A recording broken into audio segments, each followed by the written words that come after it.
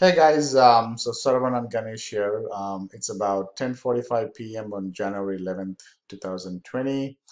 I'm just starting this series. I wanted to put together an over-the-shoulder series to go from A to Z, step by step, and record the process on picking a niche, picking a city, identifying, what niche and city I want to get into, putting together the website, the content, the keyword research, on-page optimization, off-page optimization, the whole thing, okay, on ranking a website and then going after the right contractor, and being able to rent the website out for anywhere from maybe a low end of $300 a month to $700 a month, or sometimes even it could be $1,200 a month, depending. But the average is about $500 to $700 a month, right? Anything from $300 to $700 a month, right? The goal of this video series is to give you an idea, especially if you're new to SEO and rank and rent, what exactly I do, my thought process behind not just ranking a website, but my thought process behind being able to zero in on a niche, one industry, one vertical. What I look for when I go do some research on the competition, on the niche, on the city, the population, all the different elements that I look for before I zero in on one, the keyword or the city and the industry, and start putting together a website and ranking it. So hopefully this will help answer a lot of questions for you. My goal is it's January 11th, 2020 now. I want to see if I can, maybe in the next 4 months, so February, March, April, May, by May 11th, 2020, have a website that's ranking in the map pack, ranking organic, and not just for one keyword, but for multiple keywords. But more important than ranking different keywords, I want to have a website that's generating calls, okay? 1 to 2 calls a day at least. And that means, 5 to 10 calls. Let's say 7 to 10 calls a week, an easy 30 calls a month. And I want to be able to put together a website that generates 30 calls a month. And if I do the math and I rent it out, I can easily get paid $300 to $700, depending on the niche I get into. So this video, the first video in this series, is going to be, I'm going to do some research on different niches. I don't want to take too long, but at the same time, I want to take enough time to give you my thought process on what I look for in different niches and things like that. Okay, so I want to have this website up and running by May. Okay, 4 months is the time frame we're given. It could be a little earlier, it could be a little later. Google is definitely a lot slower in terms of indexing and link juice and things like that. Things you'll learn later on. But by May, worst case June, we want to have this rented out. That's the idea. Um, so this is in Home Advisor. I'm in homeadvisor.com, and this is a great place to give me different categories of different niches that I can look into.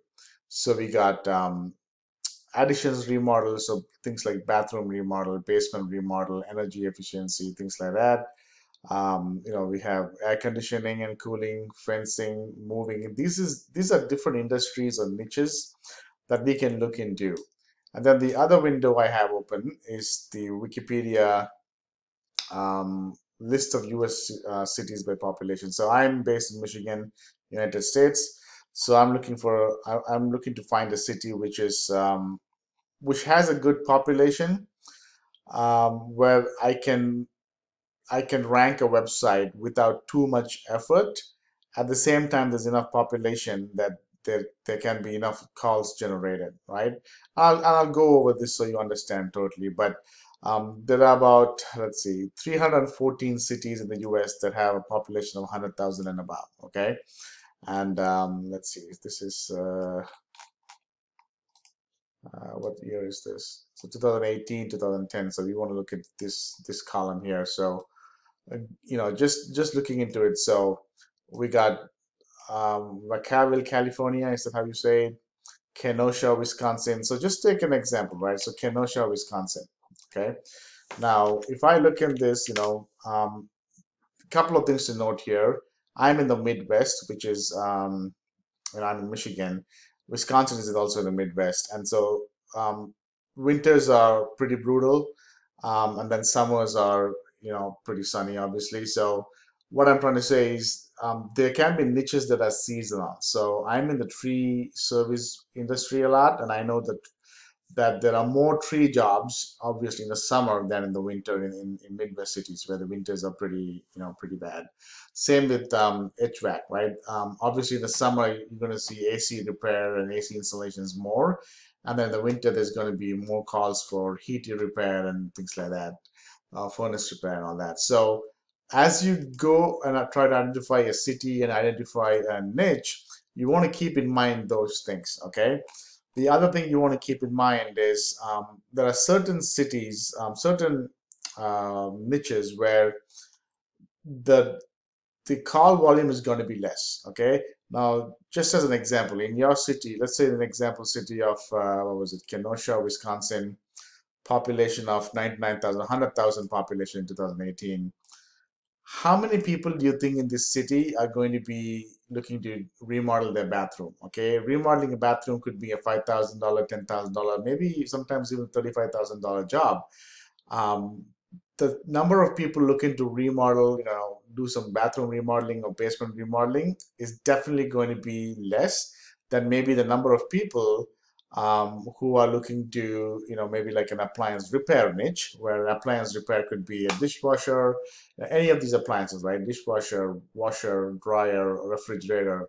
So if you take a city of 100,000 population, the number of calls that's number of people looking to remodel the bathroom is going to be significantly lower than maybe the number of people looking to repair an appliance. Okay, most likely if you go and if you rank your website for, let's say, basement remodeling, what was it, Kenosha, Wisconsin, the number of search volume is just 10 searches a month.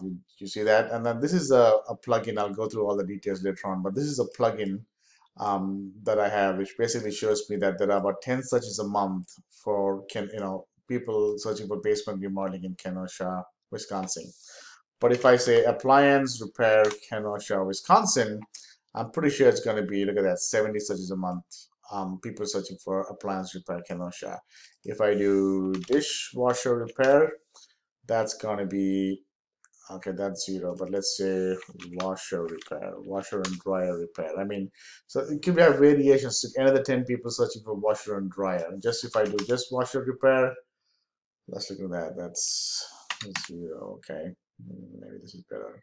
Okay, so either ways, if you see there's more people searching for appliance repair than, let's say, um, basement remodeling. If I do tree removal Kenosha, Wisconsin, it's 40 searches a month. So what I'm trying to get at, there are some categories or niches where the number of calls are going to be less. Those are um, definitely lower traffic, but it's a high ticket item, meaning one lead to a remodeling company, a bathroom remodeling company, one job could be tens of thousands of dollars worth. Whereas one appliance repair job to an appliance repair company, if you pass the lead to them, it's going to be just worth maybe $200, maybe $300.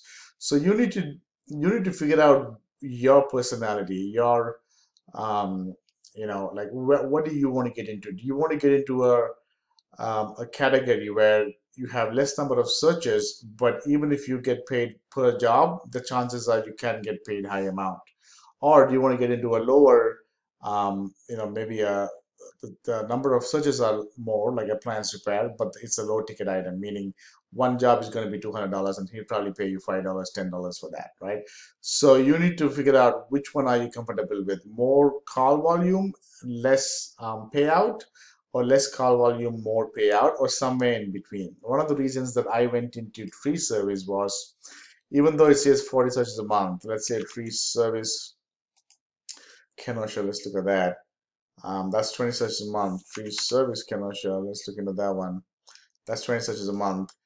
One free job could be $500, $1,000, $1,500. And then also, um, if you're calling somebody to remove a tree is more likely an emergency job, because if a tree is falling on the roof, you want to get it removed faster. If your dishwasher stopped working, you want to probably, have call somebody and get it done right away. Whereas if you're going after the bathroom remodeling job, right? If you're Googling to find out a bathroom remodeling company, chances are you're going to be shopping around, taking your time to, because it's going to be a $10,000 job. So you need to figure out which of these is what you would like to go into. In my case, I like to be somewhere in the middle. I don't want too less of a calls. At the same time, I don't want too many calls, but it's low ticket like appliance repair. So let's look into a few things. Let's do some research, and let's do look into what exactly we want to figure out. I don't know what kind of a niche we want to zero